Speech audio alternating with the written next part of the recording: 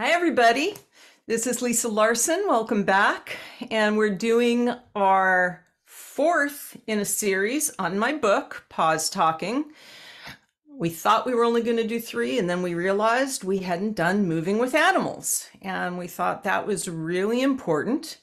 So the title of today's podcast is Smooth Moves, Tips for a Stress-Free Move for Your Furry Loved Ones.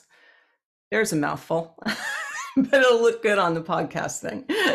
That's a sentence. But we're gonna talk about moving with your animals, and it's really important because it's so stressful for these little guys, and it's key that we as parents help them understand what's going on before they get into the whole thrust of it. So that's what we're going to be talking about today. And I'm guessing you have not moved with animals, Pete? Yes, I have. It was very interesting because we were concerned that would they be comfortable? There's no turning back. Are they going to get used to things? And we lost track of our two dogs, and they just took off. Oh, no. So we were really worried about them. Did you find them? No, they came back. Oh, they came back on their own. Yeah. So, I have to really rethink the term "my dog is lost," because I'm tempted to just say my dog left. Okay, I'm gonna say back. no. That's not the way that we think here.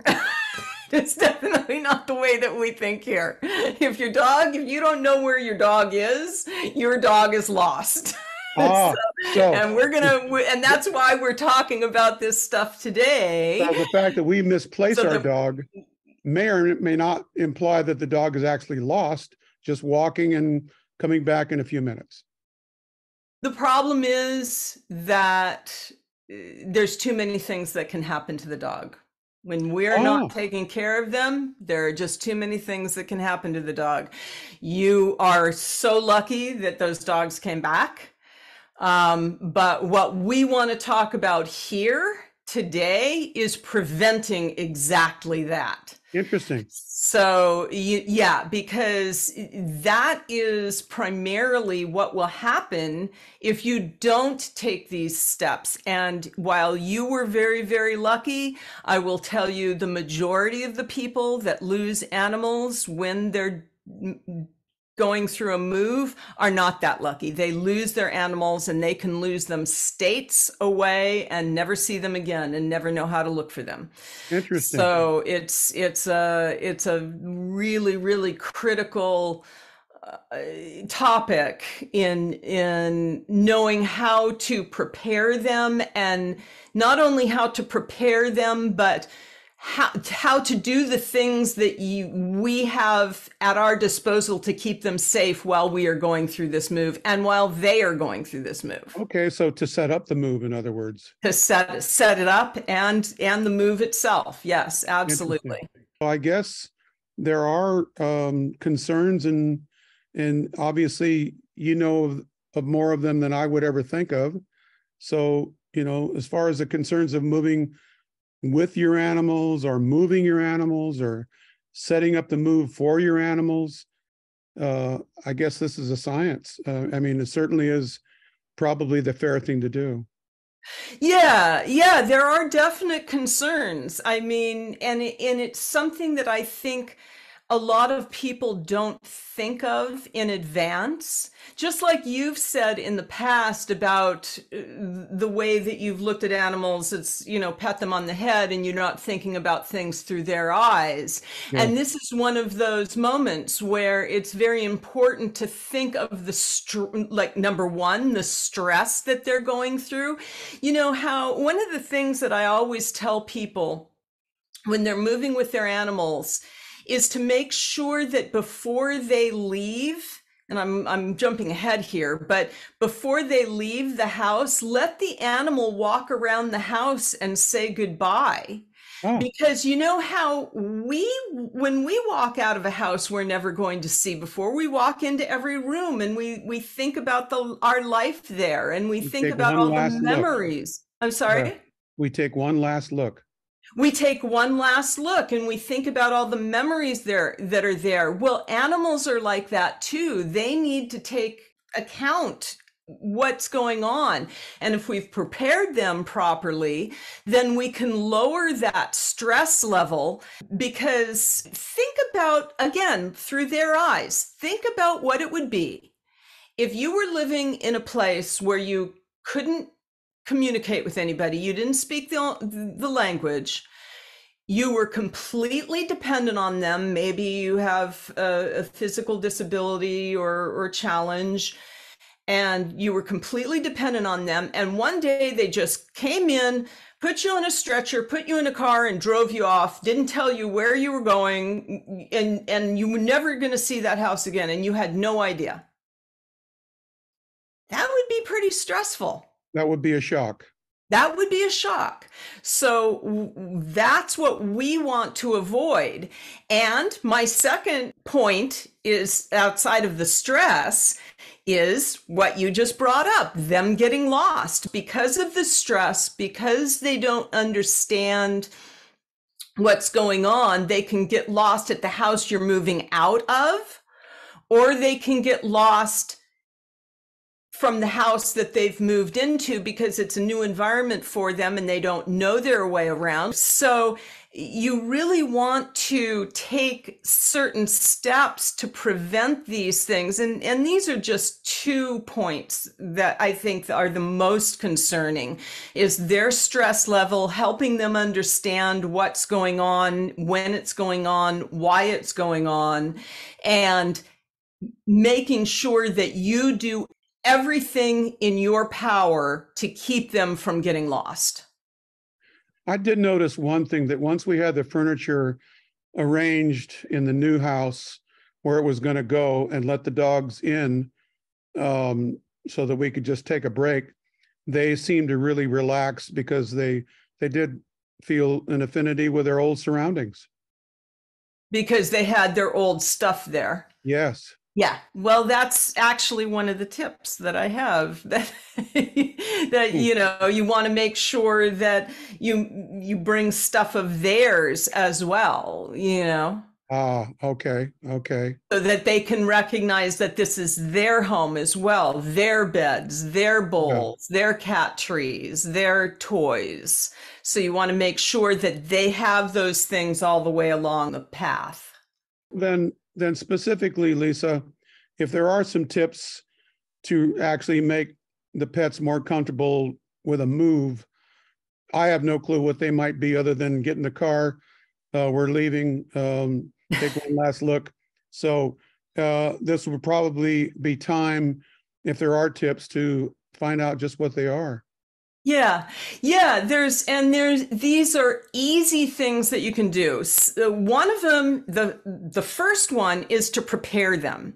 Now, obviously, you can call a communicator like myself to talk them through. And for instance, yesterday I did one, which, boy, she really, really needed this, because she was going from Arizona, someplace on the West Coast, to Japan with her 2 dogs.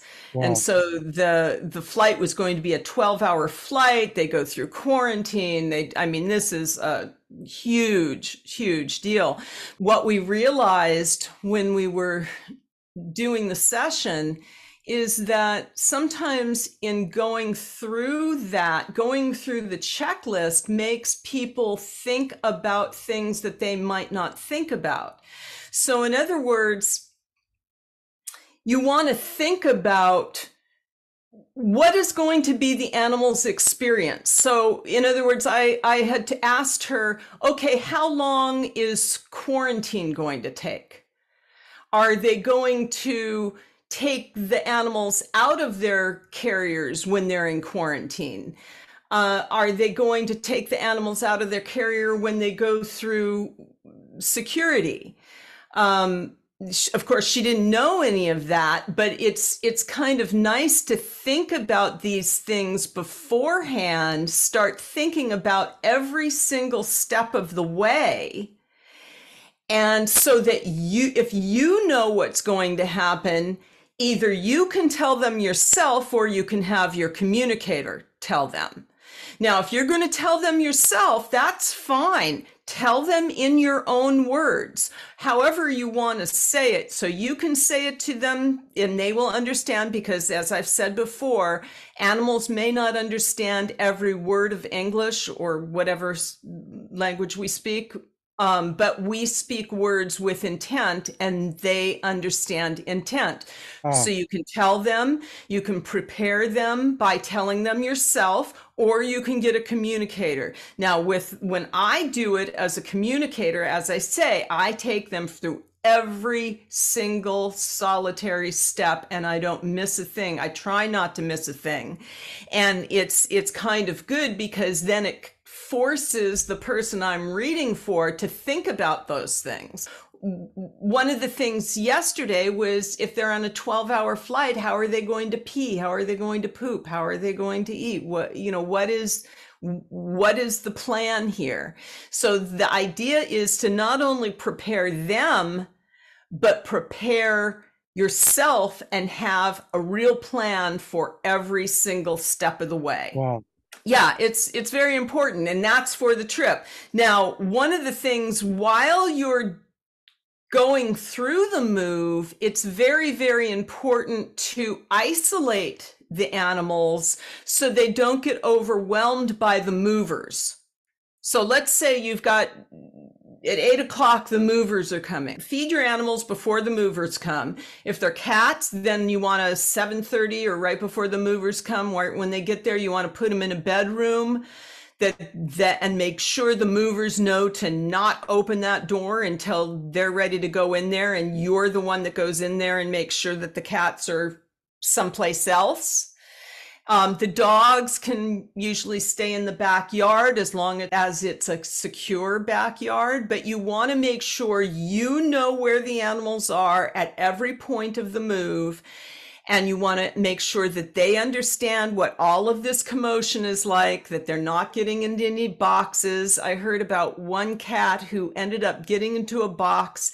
They couldn't find the cat, and it spent 6 weeks in a box. Miraculously, it was still alive after it went through Matson over the sea to Huh. Hawaii or someplace like that. So miraculously, it was alive. But you want to make sure that you know where those animals are every moment and go in and check on them during the move, because they're going to be freaked out, about the hearing things. And that's when I talk to them, I make sure that they understand what all of these noises are, what all of the commotion is. So you want to make sure that you isolate them.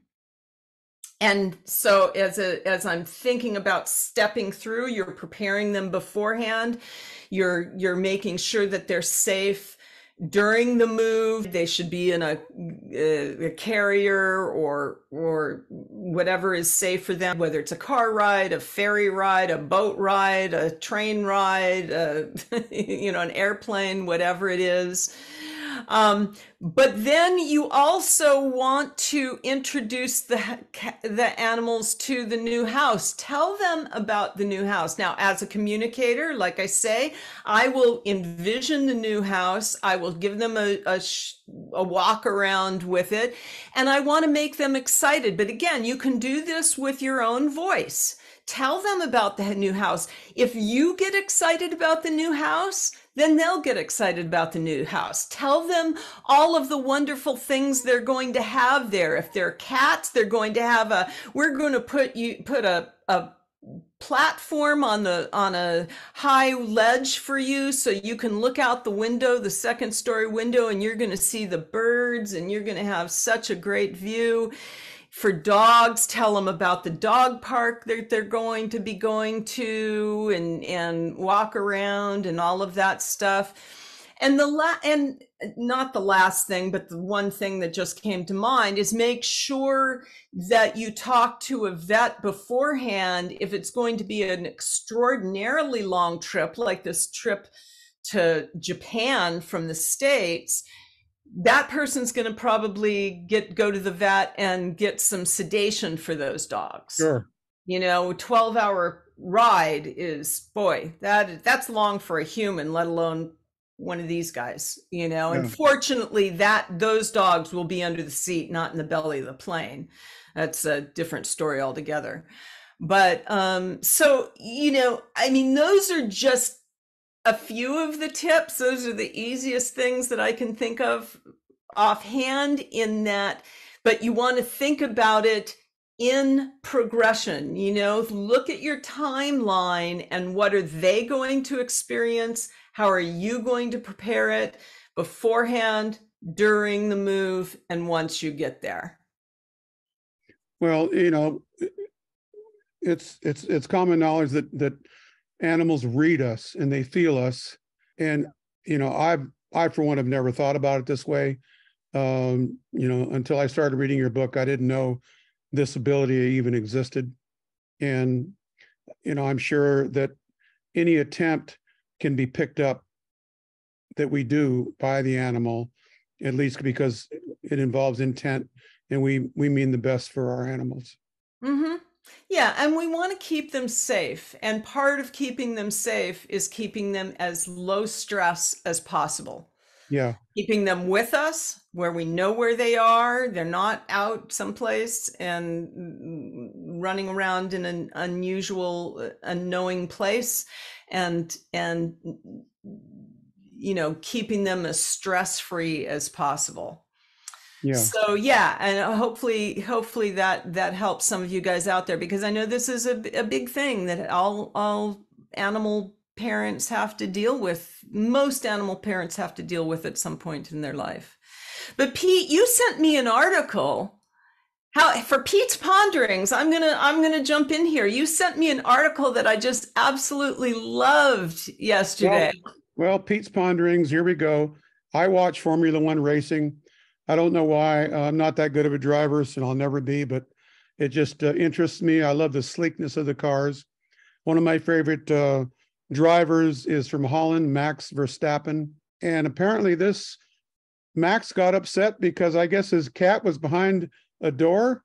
And there's a picture of him on my internet article that I read using a claw hammer, and he's got a hole in the middle of the door that he's making to, I guess, to get his cat out. Well, it to me it sounded like the cat had fallen through something, gotten behind something, and there was a door that was Oh, blocking. There was something blocking the door so that they couldn't get into wherever the cat wow. was. Okay. Woo, yes. Well, what I loved too Yeah. is that he talks about being on the road, and he says, sometimes I hate being on the road because I just can't stand being away from my cats. Yeah. And I love that. He's a real cat. He's a real cat guy, a cat He's a real lover. cat guy. Yes, he is. So And I I know, absolutely loved that. Okay, well, I know we're getting past our time here. So I appreciate you guys being here. If you want more information about moving with your animals, I've got a whole chapter on it in my book. And it goes into much more detail, has some more tips. If you want information about my services, you can go to my website, which is in the description below. Also in the description below, if you're in the San Diego area and you need cat boarding, the associate producer, let's say, who helps me write, figure out topics for the podcast, Alicia, Alatriste, does cat boarding in her own home. So I'll link that down there as well. But you can contact me through down there. I would love it if you guys are enjoying these podcasts. I'd love it if you would hit that subscribe and the like button and the bell if you want to be notified of other videos that come up. And please put your comments, ask your questions. We are a very interactive bunch. Wouldn't you say so, Pete? I would, and you have a lot of information that should be shared. Very good. All right. Well, I'll tease our next podcast. Our next podcast is going to be speaking about animals in more humane way, looking at the vocabulary that we use when talking about animals, because some animals, some vocabulary that we use, some of the words uh, don't really suit what the animals need. So we're going to be looking at that. So I hope you will join us for that. And hopefully that will be next week if we can get on a schedule here. We're doing pretty well. I I think we're think getting so. up every week, every other week. Yeah. So I think we're getting the groove of it, Well, getting the people hang can of it. certainly use what you have to offer. All right. Well, thank you, Pete. Thank you, Podcast Pete. I didn't even introduce you this time. This is Oh, Podcast Pete. I'll always be Podcast. podcast Pete to you. Yes. You'll be so many things to me, but we won't we won't list them all now. Thank, Okay, my loves, take care. We will see you again. Thank you, Pete. thank you. Bye bye, Bye. Lucy.